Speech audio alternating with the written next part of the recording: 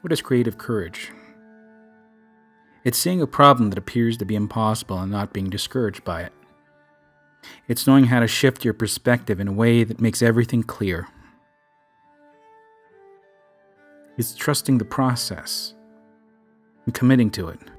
The process stops being intimidating once we realize our perspective at the beginning will be replaced with the solution we never anticipated. It's about trusting your own ability to solve problems and trusting the abilities of those around you.